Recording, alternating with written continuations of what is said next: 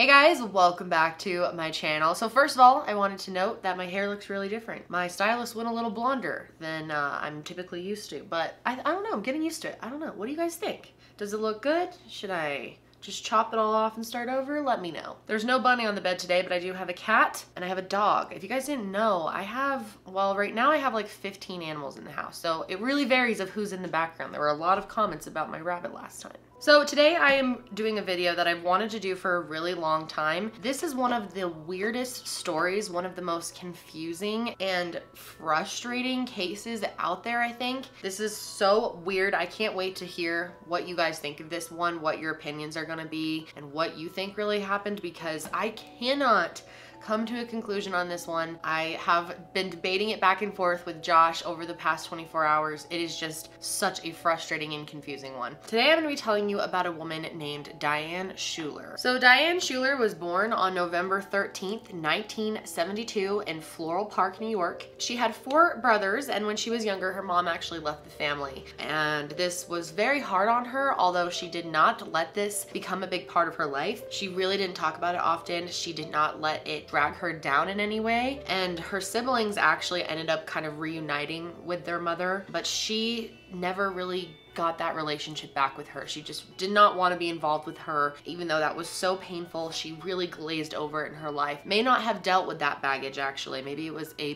painful thing for her that really could have been eating away at her. She was a very tough lady, and she was considered the woman of her house. She was a very hands-on mother. She really kind of set the rules. She was the boss of the house, according to her husband and the kids and pretty much everyone else that she knew. She was a mother of 2.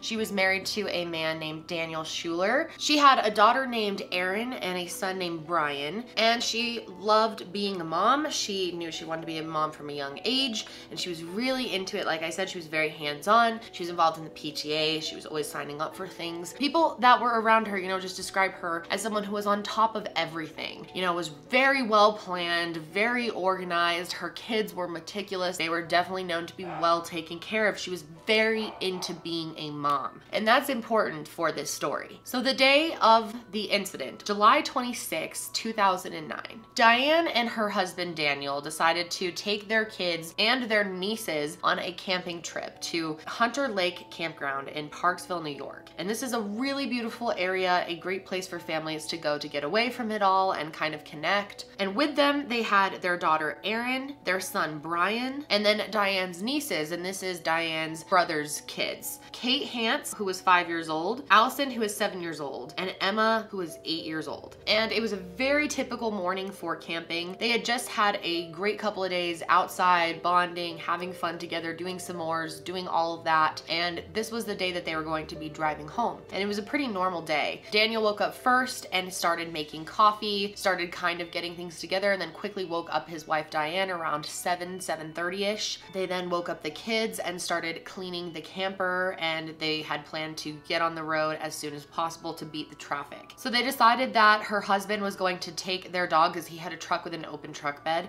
He was going to take the dog and just go straight home, and then she was going to go straight home as well, but with all the kids.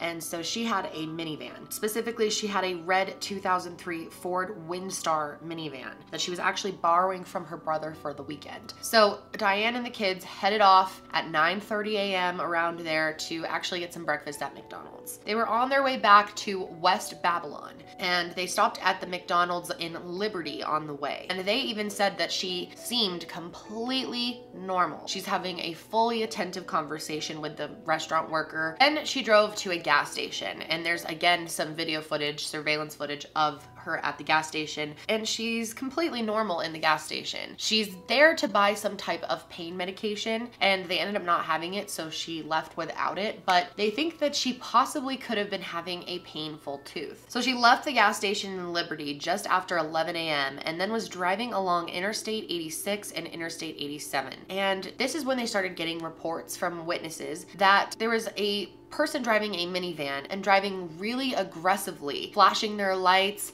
tailgating, switching back and forth lanes really fast. And then at 11:37, Diane ended up calling her brother. His name is Warren, and he is the father of the 3 girls that were also in the car. And she just told him that they were going to be a little late. They were a bit delayed by traffic. Then around 11:45 a.m., Diane was seen by a witness on the side of the road, and it looked like she might have been throwing up. She seemed to kind of have her head bent over and was leaning down, looked like she was sick. And then a little while after that, at a kind of rest stop area, she was seen doing the exact same thing. Although no one bothered to go up and see if she was okay or what was going on, because they probably would have seen that she had a bunch of kids in the car and maybe she shouldn't have been driving. So then at about 1 p.m., Warren got another call from Diane's phone, but this time it was one of his daughters. Mommy, something's wrong with Aunt Diane. Mommy, something's wrong with Aunt Diane. And she was crying. Mm-hmm. I didn't understand. I said, what do you mean? And I could hear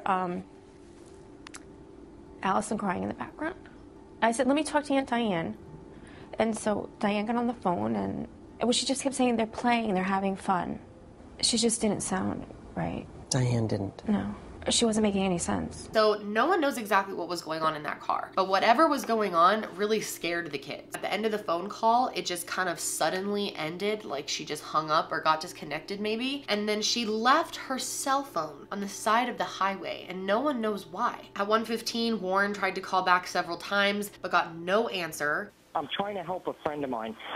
His sister took his girls camping. They're very young girls. The oldest is 9. The girls just called in distress. They said that the aunt is driving very erratically. We think she's sick. The aunt isn't picking up the cell phone right now.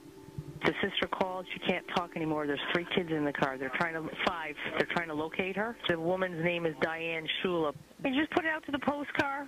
Okay. And see if they could locate her, because the woman that's driving the car, they think, is having a medical emergency because she called and then she couldn't talk anymore. And she's got 5 kids in the car. Whose name the car is registered to? Warren, yes. It's my car. It's your car. Yeah. And then at 1:30 p.m., 2 drivers called 911 to report Diane actually driving really close to the edge of the road going northbound. This is when she came up to an exit ramp. And there were 2 signs at the end of this exit ramp that said one way and another one that said do not enter. So it should have been very clear to her that she was going the wrong way. But for whatever reason, Diane continued onto the highway going the opposite direction of traffic. And within a minute, there were 4 different calls placed to 911 reporting someone was driving the wrong way on the highway. They believe down northbound Taconic, there's a minivan in the right lane going southbound. 911. Hi, I'm at the Taconic Parkway. We just passed 100 exit 100 feet. There's a car going like 70 miles an hour the wrong direction. State Police 911. Yeah, you got a guy driving south on a northbound Taconic Parkway. Ooh, Maron, I was in the left lane. Just past Pleasantville Road. He's going like a bat out of hell. He should be already on the same parkway right now. It was very surreal seeing it coming at you. So what you had to do was, thank God there was nobody on the side. I was able to go over a couple of lanes as the van came by me. And I said at the time 70 miles an hour because it was speeding right by. Dead pin straight, pin straight. Wasn't doing this, was dead pin straight. My heart was going about 200, beats a minute. And, just to react quickly, get out of the way, and then the car went past us. We saw something coming at us. We reacted. We moved.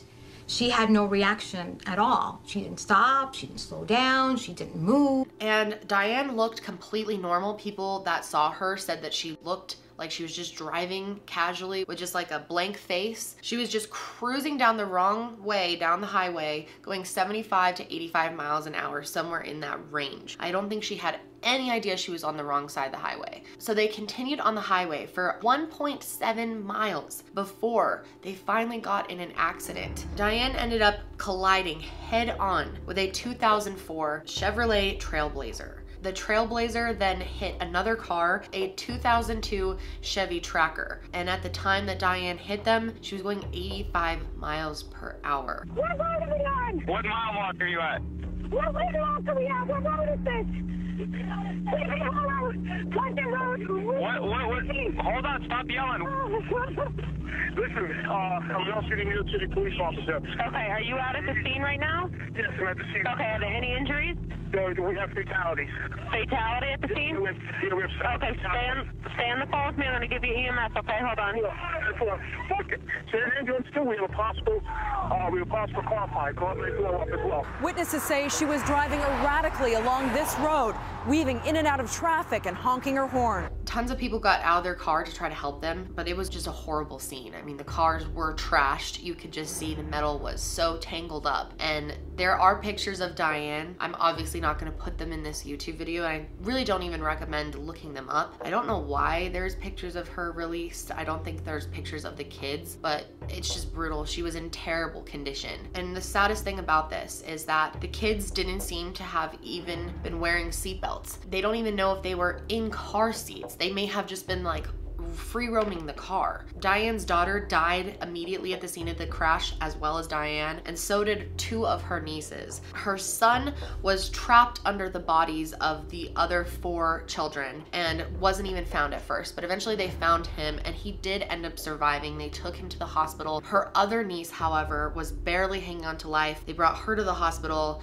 and she did end up passing. And then in the other car, the Trailblazer, 3 men also died. 81-year-old Michael Bastardi, his 49-year-old son Guy, and their 74-year-old friend Dan Longo. Luckily, the 2 people in the Chevy Tracker only had minor injuries, but it was just terrible. So like I said, Brian, her son, did survive. He had several broken bones. I mean, he was in bad condition. He had head trauma. He had to be in the hospital for several months, but he did survive. However, he now has something called ocular motor nerve palsy, which affects the movements of his right eye. Held on July 30th. Such a tragic event for all of these kids to just die in a split second, and it just made no sense. Why was Diane on the wrong side of the road? What was going on? What was happening in the car? Why were the kids crying? None of this made sense, and I think that's why this made it so much harder for people, you know, attending the funeral and stuff, because it was just so tragic. So obviously people start to think, was Diane maybe under the influence of something? That's obviously what you're gonna think, because in most situations where someone's driving on the wrong side of the highway, they're drunk. So once investigators started looking at everything a little more and searched her car, they actually found a bottle of vodka. It was broken, but it was on the driver's side on the floor. Daniel was asked about this. Explain the bottle of vodka. Sure. Yeah, the state police does. That there was a bottle of absolute vodka in the van. Do you know where that came from, whose it was? Can you explain? No, I don't. How do you explain the vodka? We usually will keep it in our camper throughout the whole season. 1 bottle. Why? Why? You know, you have pina coladas, you... Sit by a campfire, right, cooking marshmallows. What was the vodka bottle doing in a car? My wife packed all the bags that day in the camper and leaves them by the door. I carry them from the camper to the trucks. I'm very surprised that the vodka bottle was in there. I had no idea. I don't know why does it give you pause to think that maybe, just maybe, she was a drinker and you didn't know it?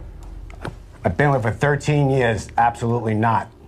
Daniel, why appear here? Why keep on doing this? The truth will come out. But Larry, you have to understand, Danny doesn't want the other families to think that a drunk driver killed their families. That's why we are out to prove that she wasn't drunk. He was very steadfast that she was not drunk. It was early in the morning, like driving home from a camping trip. Who decides to just get trashed randomly, you know? This isn't making sense. But then the toxicology report came back. They found that she had a blood alcohol content level of 0.19%. The legal BAC limit for driving while intoxicated in New York is 0.08%. There was approximately 6 grams, which is about 10 drinks worth of alcohol in her stomach that had not even been absorbed into her blood yet. They were also able to see that she had high levels of THC in her system, which doesn't necessarily mean she was high right then. It could have been something she smoked earlier the night before or something, but it definitely raised some flags. So even after these reports came out though, Daniel and a lot of people close to Diane were completely against the idea that she was intoxicated while she was driving. They said there has to be another explanation for this. Why would she just randomly wake up and decide, I'm gonna get trashed and drive all these kids in a minivan home, like from the mountains? It's just very odd. I never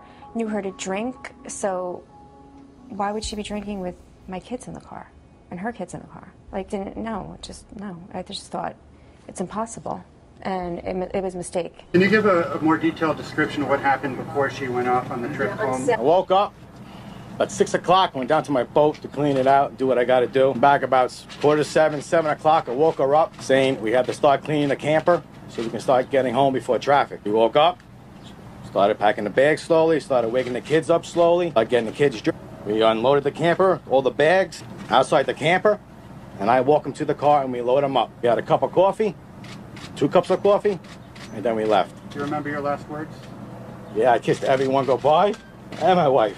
Daniel was starting to get really upset because the media was really starting to portray Diane as maybe not such a good mom, and he didn't want people's memory of her to be tainted and for people to think that she would selfishly get trashed like that and then drive her kids. But did she? Daniel Schuler and his attorney originally stated that there was no alcohol or drugs being consumed on the camping trip. That was the original story, but then it kind of changed and he started saying, well, you know, my wife never really drank to excess, and there was some drinking that weekend, but that she had nothing to drink on the day of the actual crash. One of the campground co-owners actually talked to Diane that morning as she was about to leave. She was someone who knew Diane. They were like kind of friends with them. And she said that she was completely sober that morning, that there was no reason to believe that she was under the influence. So why would you all of a sudden start getting crunk when you get in a car? It doesn't make any sense. In addition to this, the gas station employee and the McDonald's employee said that Diane was completely sober, that nothing was out of the ordinary about her, and she was completely fine. Now, she was looking for painkillers at the gas station though. She wasn't able to find the ones that she wanted, but we have no idea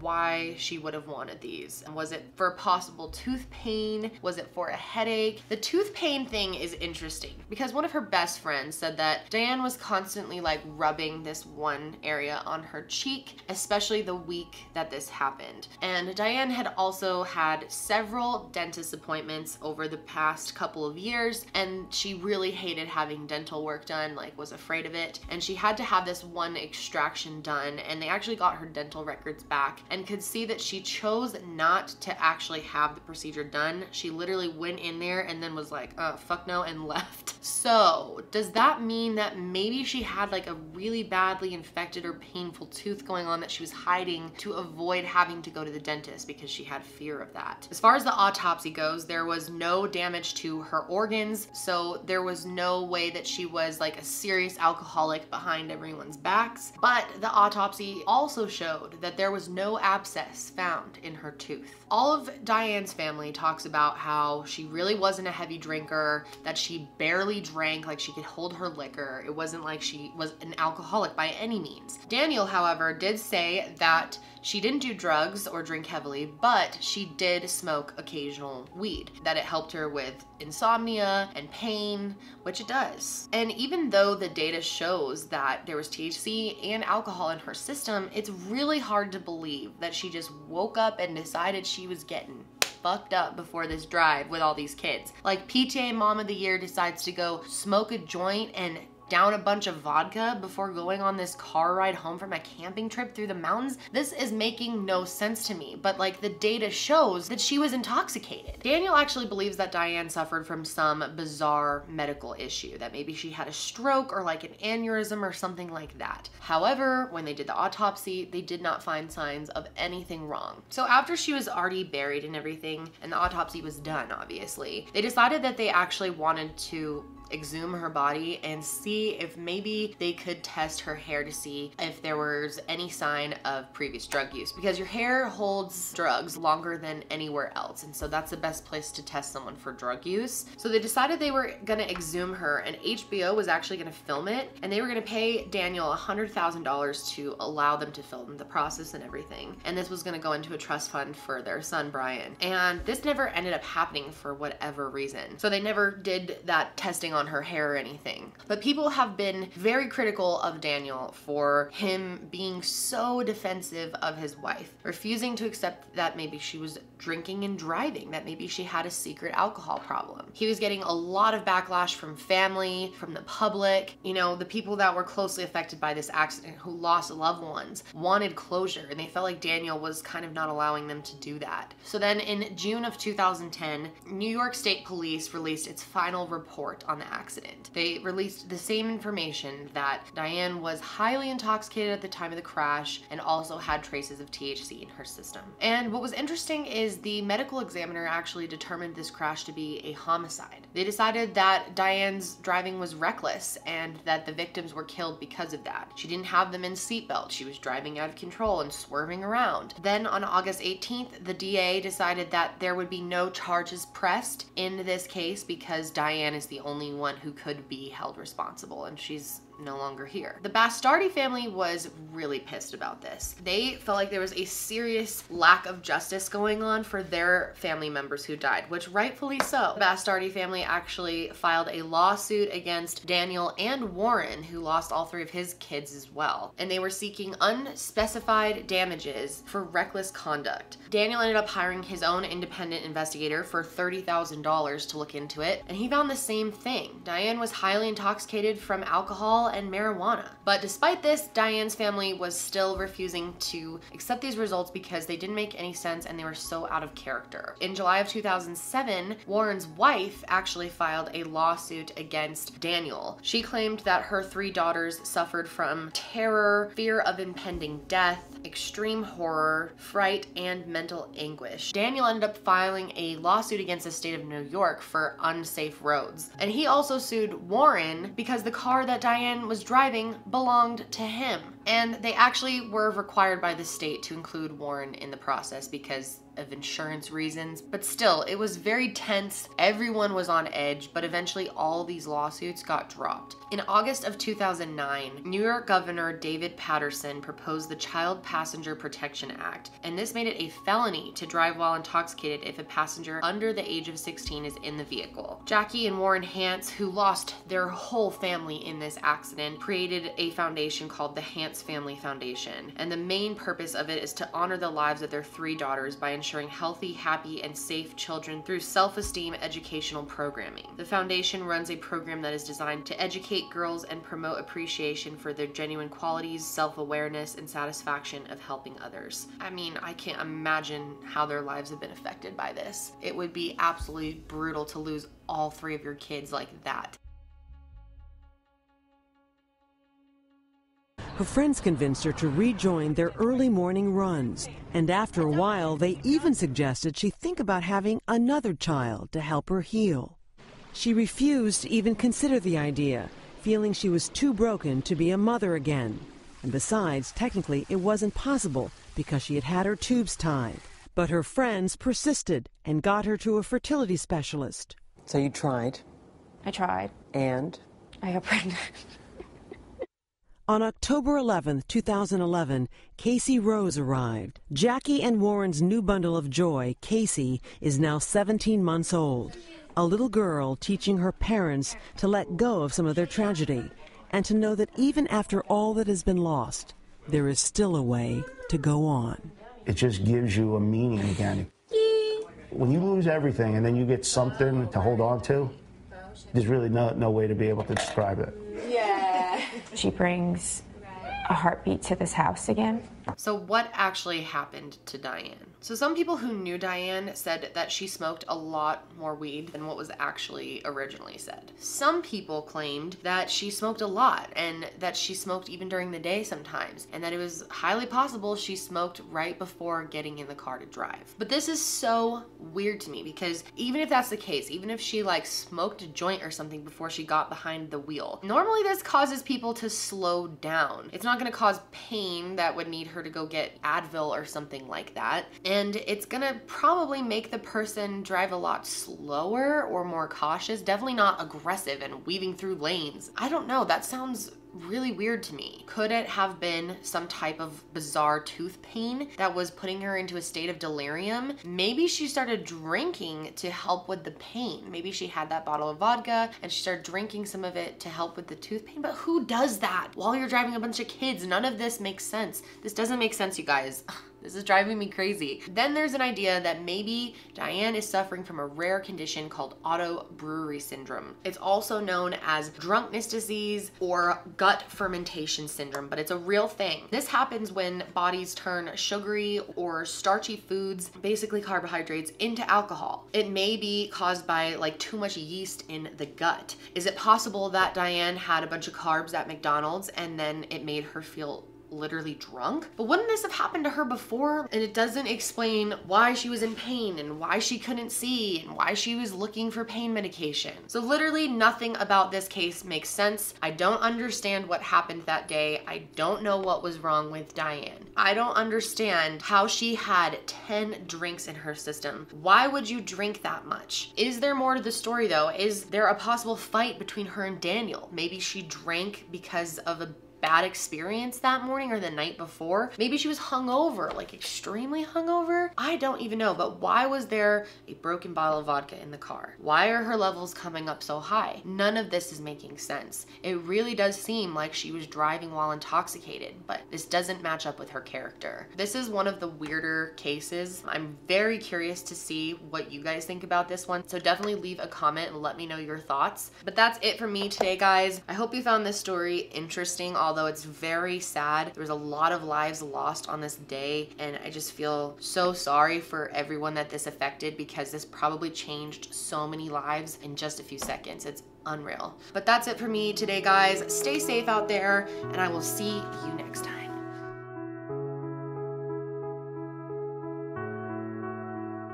Where'd you go? Seems like it's been forever.